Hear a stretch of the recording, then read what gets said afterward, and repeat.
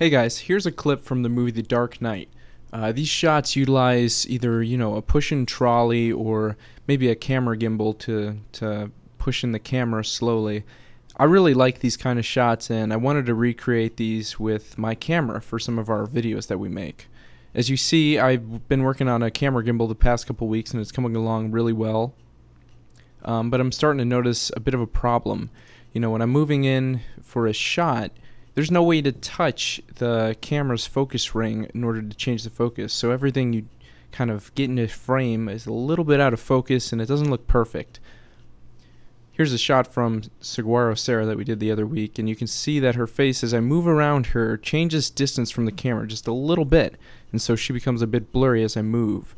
And there's no real way to fix that unless you have a good autofocus system. So here's a device that I'm creating right now. It utilizes a servo mounted next to the camera ring in order to spin the focus wheel for you, and you can have manual control on the camera gimbal set.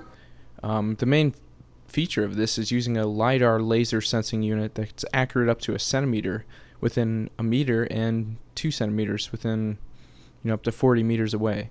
That makes it perfect for this application. So as you see, I can push my hand in front of the camera and it instantly snap the focus.